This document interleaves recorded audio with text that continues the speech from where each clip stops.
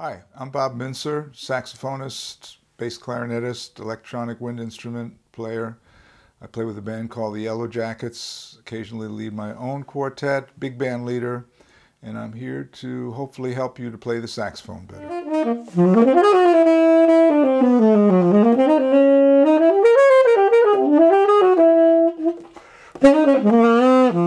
You might divide music, at least in terms of notes and how notes are approached, if you divide them into attack, sustain, and decay, you are being fairly thorough about the different options you have in terms of treatment of the notes and the way you play that ultimately determine your style.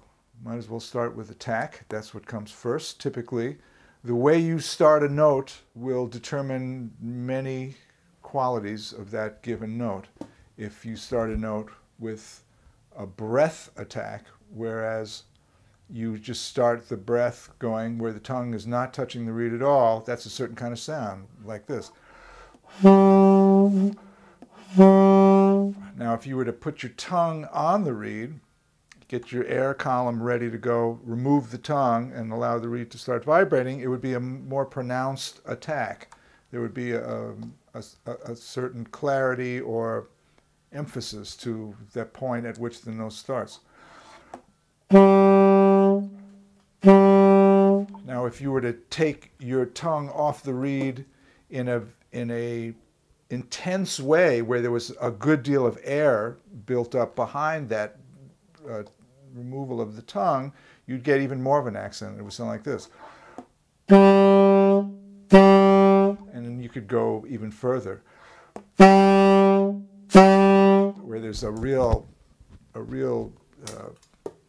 sort of ping, or a very percussive thing that happens on the beginning of the note. So it's advisable to take an inventory of all the various possibilities you have in terms of attack. Typically, if you're doing what's called legato tonguing, it's a light or da, like DA would be perhaps the sound that you might think of when you're playing with that kind of tongue.